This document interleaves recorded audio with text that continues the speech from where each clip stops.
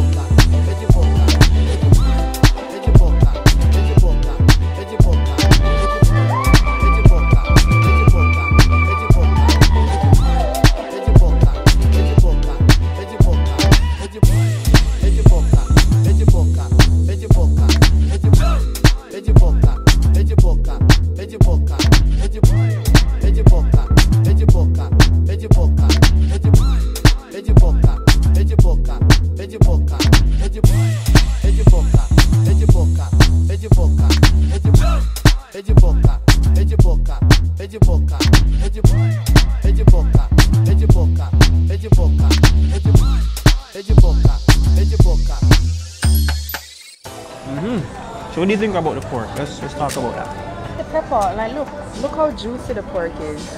I think for me, when it comes to jerk, I more so gravitate to the seasoning because I don't really like to put ketchup or pepper on my jerk chicken or my jerk pork. I like to eat it as is, you know? Yeah. So when I can find some jerk that I don't need to put anything to either mask or add to the flavor, I'm very happy, and I think this hits that point really well because just like you said, it's very flavorful.